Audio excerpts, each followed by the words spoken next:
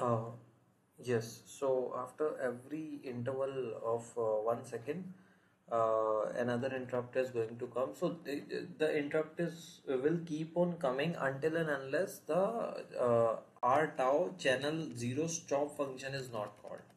So that is how we have created the delay function. It is basically dependent upon the count which gets incremented inside the ISR. The ISR is called after a gap of 1 millisecond till the time this function is not reached in the code, and it will remain stuck until and unless the count value doesn't exceeds the value of the delay time. So that is the basic logic behind how we can create a delay ms function. And all the microcontroller, this is how the delay is basically created.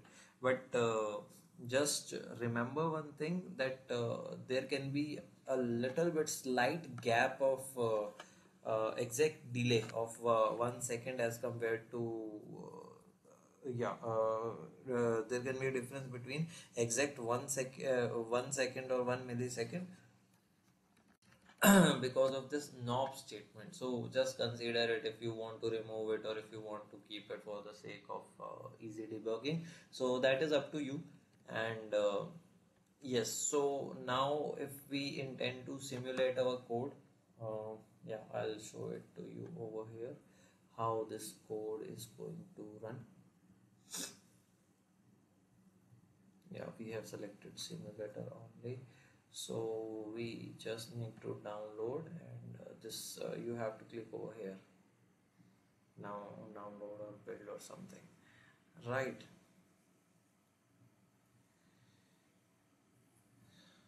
Okay, so I also wanted to showcase this time that there is one more mechanism of watching the variables or registers, special function registers. So if you want to make a check of the values of the SFRs, you can click on view, select the SFRs, and all the SFRs are going to come over here. Okay, so you can see the if you will click on the plus sign, you will get to have all the registers of the what do you call the group of peripheral, right? So it is there. Now if we play yeah, so I am going to use a breakpoint over here so that I can showcase you the value is getting changed or not, or yeah. So see, right now it is it will be 1. Okay, and yeah, 1 second, one second was elapsed. So after 1 second it came over here. Now if I'll run it, its value should become, after a period of 1 second, like there's a delay again, so its value changed to 0. And when this statement is going to come next, so see, its value is 8 again, then interrupt is going to come up. I mean, a delay is going to come up. Then again, it is going to be 0. So this is the non-graphical way. You can use this mechanism with any kind of microcontroller. The specific microcontroller that I am using for this series is not required. This thing is available for all microcontrollers. But for soft to use the software simulator, you have to select the microcontroller, or like this option is limited to some microcontroller. So I don't know all the names, but you can just use what I am using. That will be little bit easier for you. Yeah.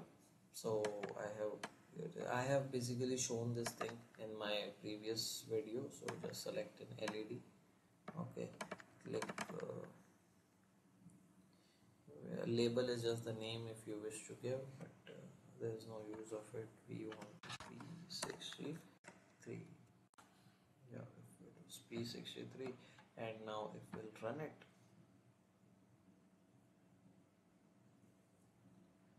oh, okay, I'll remove this. Cool. So you can see that it will turn on and off. What we are experiencing right now is the